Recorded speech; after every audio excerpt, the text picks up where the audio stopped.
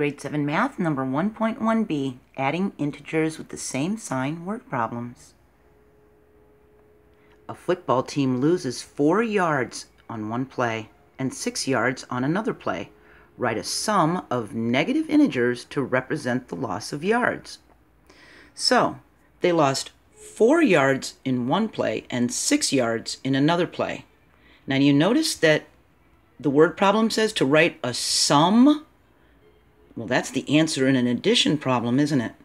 It says to write a sum of negative integers. So it's already telling us what to do. We need a plus sign, and we need to add up negative numbers.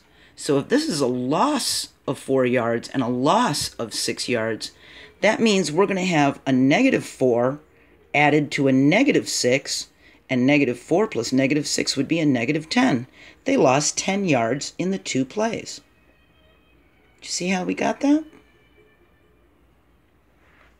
Okay, let's try another one. Emma dropped her keys into a swimming pool by accident. They landed in the deep end of 10 feet. She dove down 7 feet, then 3 feet more to reach them. Write a sum of negative integers to represent her dive. So again, we need to write a sum. So that means it's going to be a plus, right? It's going to be a plus in the equation of negative integers. So that means we're going to have negative numbers that we're adding together to represent her dive. So she dove down 7 feet, then 3 feet. She dove down 7 feet, then 3 feet, and then she got to a negative 10, okay? Because she's 10 feet below the water level. So if this water level is 0, then she's 1 feet, 2 feet, 3 feet, 4 feet. See, she's negative. So the keys were at negative 10. So if she dove down 7 and then 3, that gives us negative 7 plus a negative 3 equals a negative 10.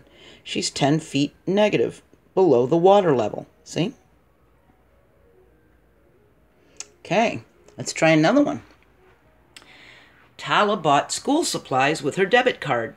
She had $98 in her bank account, and she spent $18 for pens, pencils, folders, and paper. She spent $22 for a new backpack and $16 for a scientific graphing calculator. Write a sum of negative integers to show Tala's bank account. Well, again, it says write a sum. So that means there's going to be a plus in the equation, isn't there?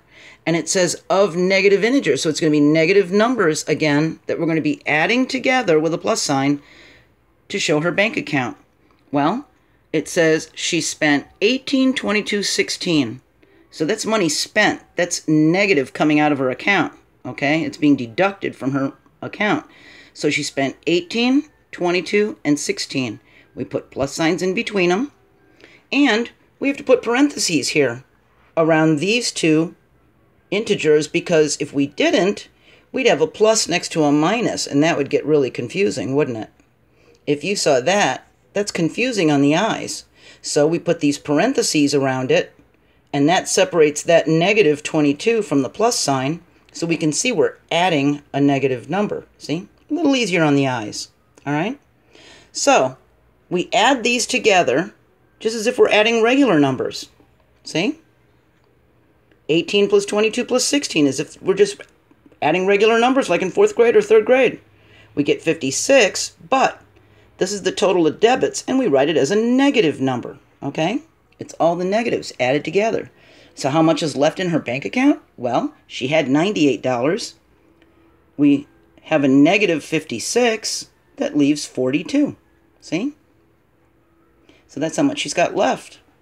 So that's adding integers with the same sign in word problems. Okay? I hope this was helpful, and I'll see you in the next topic. Bye.